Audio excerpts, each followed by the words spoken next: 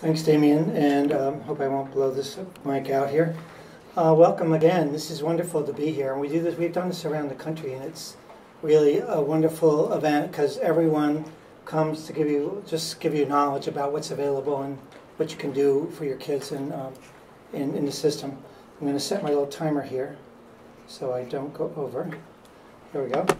Now, you should have received one of these strange papers in your... You probably thought, what is this thing? If you don't have one, Vanna here, my assistant Vanna, will give you one. Okay, so I'm going to try to loosen you up a little bit for these guys. And so you're probably going to wonder what these pictures are. And I have Asperger's syndrome, so I think visually. So this is my whole speech right there. So what is that first little object there? That's a gear shift, right, for a car. So it happens to, all these are related to a story. So we had a student in Berkeley at our center there who was having difficulty changing. He's very rigid, Aspie.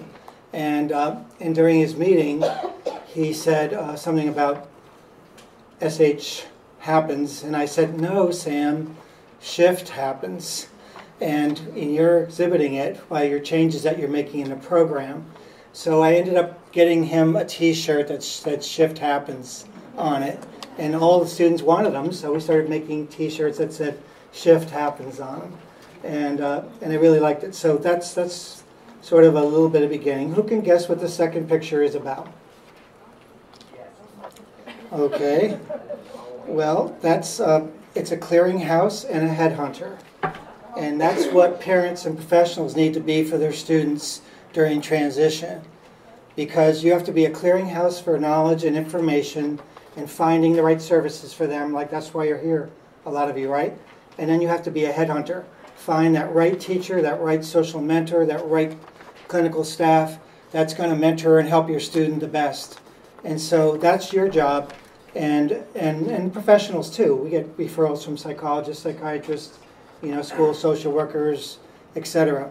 So you're looking for the best situation for your son or daughter, and that's your job. What is the next picture? Anyone have a guess? No, I guess not. It's too oblique, probably. You have that? What? It looks to me like the happy face at the top, sort of like I can't really tell what the middle one is. I think it looks like a... It's happy, neutral, sort of neutral, and sad maybe, right? Yep. So it sort of doesn't really fit the analogy exactly, but I call it the law of regression of diminishing returns. And that's a big Aspie way for saying what happens is parents are very effective in junior high and maybe high school, but after that, parents actually cause more problems many times for their student than they actually help them, because it's the law of diminishing returns. What worked in junior high and high school, your intervention, your micromanaging and everything, doesn't work when they get to after 18, because they have to learn to stand on their own 2 feet. So if you try to wake them up in their dorm at USC every morning to get them to classes, it's not going to work. So you're going to have to adopt strategies earlier to deal with that before they get to that age. And so what's the next picture? Looks like some crazy woman with a chainsaw and a baby. What is it? It's called, we call it the steel umbilical cord. Cutting that steel umbilical cord that exists between parents. I was talking to the mom over here, one of our students, and I said, how are you feeling? How are you coping with him being gone? So it's really tough. And I said, well, it's time to get a life, right? I mean, you got to date your husband again and start living and maybe take up some, schooling or some clubs or travel, because the more that you let go, the better they're going to be in that situation. So parents can accidentally, they have a symbiotic relationship with their kid, and they just sort of feel all their pain and everything, even more so than your first kid that goes off to college or your last kid. A kid with learning differences has a special place. You're more protective. It's like, that's what the species does, right? You protect your little cubs, and if you have a cub that's having a little trouble, you're going to keep it right near you. So it's hard to let go. But the student will not form relationships or peers at college or in a program if you're still dating them by the phone or the internet. And I mean dating them. You know, you gotta let go and let them start standing on their feet. It's a hard thing to do. And it's a lot harder than people think when they go to do it. So the next picture is these guys holding these bags. What does that symbolize?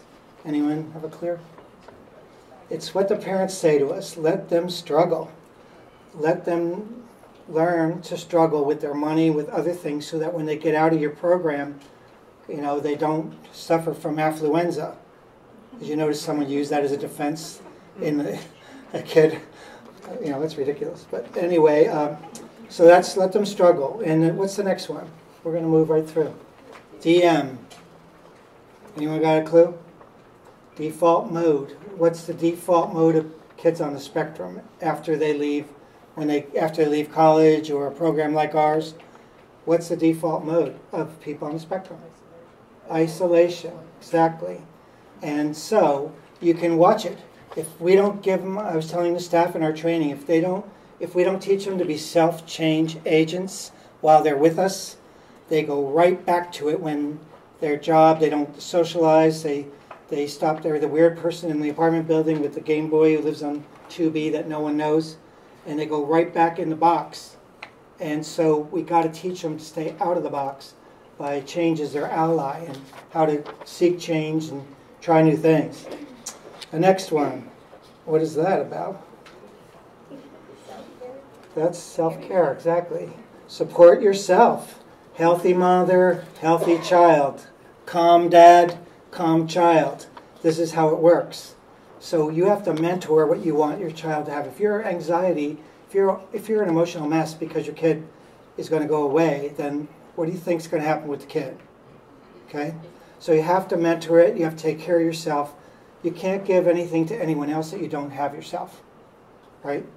So if you're not calm and you're not structured, chances are they're not going to be either. The next one is not the World Trade Centers. What is it? It's a bar graph, and it means the more that you let go, the better they do. It goes right up. It's almost like an equal bar graph. But you have to let go. You don't just let go and say, okay, you're on your own, or tough love. You have to hand it off in the right way. And we're one of the handoffs. There are a lot of handoffs. USC has handoffs in their department. So you find the right handoff and you build that support around them, and you've got to let go and let them try to do it themselves. Otherwise, they're on your couch when they're 35. And that's not a good thing. Oops. Okay, so that's the bar graph. The next one is a little soda can. What does that mean? Anyone know that acronym? Stop, observe, deliberate, and take action. So when a student calls and asks for a solution or to be rescued, we teach them to start doing this themselves. And, the advisors work with them. So you stop, deliberate, observe what's going on, deliberate, and then take action. And the other thing you can do when you get to the D in soda is you can use the donkey rule. And every staff and every student at CIP has to know it, because they're going to remember it the rest of their life, and it helps them because social thinking is not my forte. So, see, I'm doing pretty good with time so far. I'm more than halfway through. Good. So the donkey rule is if 5 people call it a donkey, people you trust that are mentors for you, call it a donkey, and you're still calling it a horse, then don't be a jackass and do what they say, because their cumulative intelligence is stronger than yours. So this is how I went from one program with 10 students 12 years ago after I was diagnosed to 6 programs with 150 students around the country, because my social skills were so lacking. I couldn't work as part of a team. I couldn't look at you. I couldn't have a reciprocal conversation. I was very rigid, etc., etc., etc. So once I started to learn what I could do about those things, my confidence level went up, and I said, sure, I can open these programs. I can do this. And I just went and did it. Most of them in like 3 or 4 years. So the next one, what's that stand for? Someone take a guess at that. When will we get there? And that is, parents think, and a lot of times, that their kid is going to be 23 and all of a sudden he'll be all right. It takes much longer, because these kids are 6 years probably emotionally behind their peer group usually. So if they're 19, they're like 13 maybe in some ways. Very mature in other ways, students, but maybe lag behind a little bit in other areas. So like me, I was 35 and I act like I was 15, you know, in some ways in my life, but super responsible in other areas, but very immature in other areas. And my kids are more mature than I am still. All of them are socially more mature than I am, which doesn't make any sense to me, but that's what happened. So the next one is, that's the door of willingness.